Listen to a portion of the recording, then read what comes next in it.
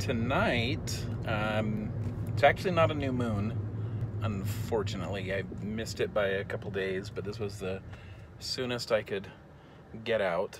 We've got some really clear skies, so I am on my way to Strawberry Reservoir. This seemed like a good night for it because tomorrow's Labor Day and I'm off, so I figured why not?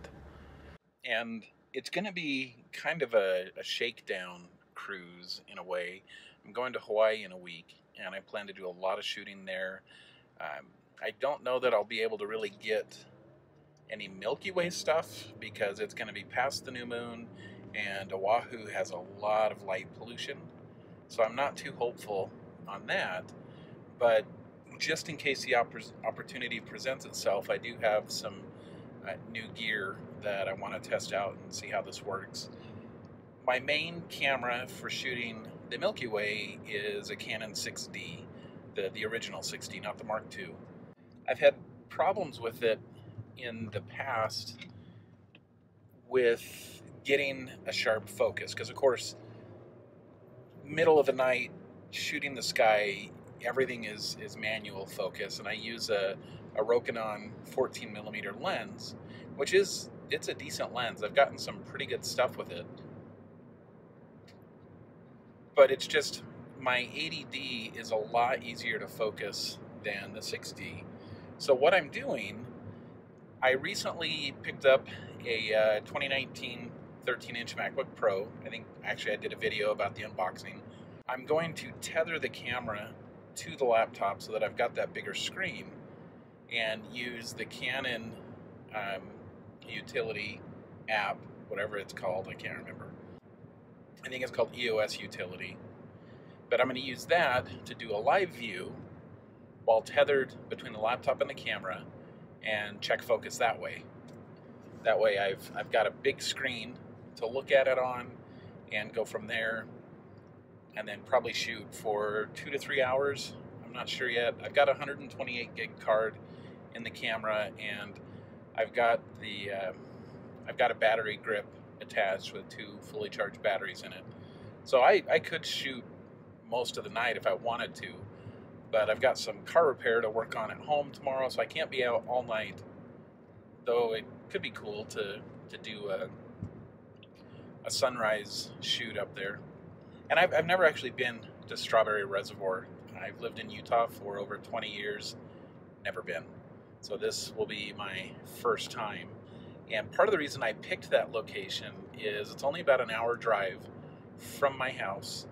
It's got clear skies, big lake. I'll be facing southwest for the shoot, and I'm going to be on the northeast side of the lake, so hopefully I can get some reflections of the Milky Way in the lake. And it just seemed like a cool place to try. So that is where I am headed.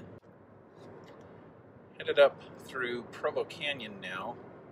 I have done a little bit of shooting in Provo Canyon, but I probably need to come back up here and try to get a sunset or something. It's just a really pretty area and very scenic. So I'll have to come try that one of these nights. I probably should have left like 2 hours ago so that I could be on location and get all set up while there was still some daylight, but what are you gonna do? Okay, I am on the north end, the northeast corner of Strawberry Reservoir right now. I've actually already got the camera out there set up and shooting. I'm just using a single Genie Mini 1, and I've got it set to rotate about 15 degrees per hour, and I think I'm going to let it shoot for about 4 hours. Set to ISO 6400. I've got the white balance on tungsten just because I feel like for Milky Way stuff that gives me a good start.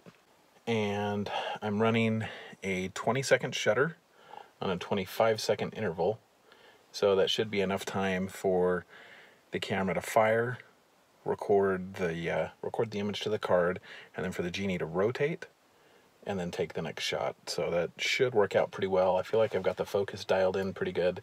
I tried something new So I mentioned before that I was bringing my laptop and I was going to tether it to the camera. That seemed to actually work out pretty well. Luckily there was a fence post I could set the laptop on, so I need to work out something else for holding the laptop for doing this type of a setup, but that seems to have worked out decent. And here's an example. This is the last shot I took before I started the Genie. So I still had the laptop connected to the camera, pulled it into Lightroom. I did do a little bit of tweaks to it to try to bring out the color of the Milky Way a little bit more, but not too bad. A little bit of noise because I am running 6400, but not too bad. I'm really starting to like the 6D. And yeah, you're a little limited because it is an older camera. It came out, I don't remember the year, but I want to say like 2014, something like that. It's only a 20 megapixel. It's not a 24 like my 80D, but its low light performance is way better than my 80D. So really happy with that. So we'll let this run for a few hours, and in the meantime, I guess I'll just read a book.